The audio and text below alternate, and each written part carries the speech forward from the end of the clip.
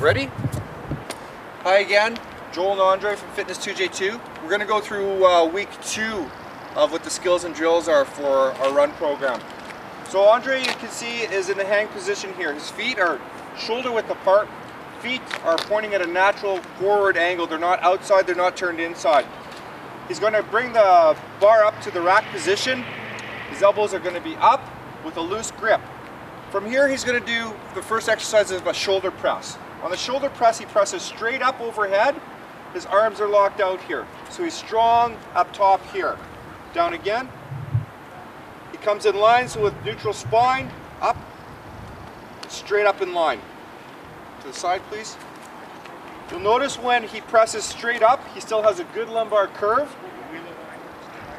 And the bar comes back down. One more time, straight back up, and back down. The bar is pressed, and you can face forward again. As you can see, the bar is pressed straight overhead and it's locked out. Okay, so the next exercise we're going to do is called the push press. The push press is very similar to the shoulder press. You start off in the rack position. All that happens is a little dip in the knees, and when he comes up, he presses that bar up.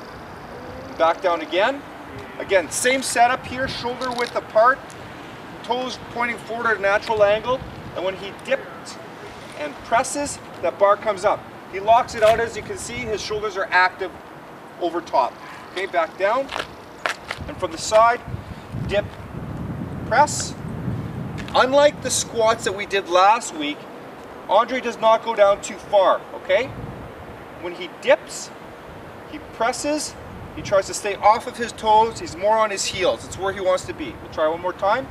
Dip, press, okay? Solid, right on. Okay, the last one we're gonna do, the third exercise for this week, is gonna be the deadlift. Now the deadlift is how we get the bar up off of the ground. So Andre's gonna lower the bar here.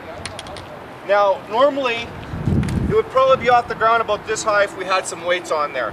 But this is a functional movement, so you could be lifting anything. It can be a box, it could be a tire. And in this situation we're simulating an Olympic bar here. So the deadlift goes down, the bar basically tracks over top of the feet, up along the shins to the hang position. Again, you'll notice that the setup here, wide, shoulder width apart, toes at a natural forward angle. Hang position is where we're going to end up, and then when the bar comes back down, good lumbar arch, and down he goes. We'll do it from the side this time. Again, neutral spine when he goes down into the deadlift, and he comes up. You want to get those hips back so you can engage your quads and your glutes and your hamstrings. One more time. Down. Also notice that Andre is looking up. His chin is not dropped. Just drop your chin, please. You see when he drops his chin, his back changes a little bit. Chin up and stand. Good. Okay, right on, solid. Okay, so that's your 3 skills and drills for week number 2.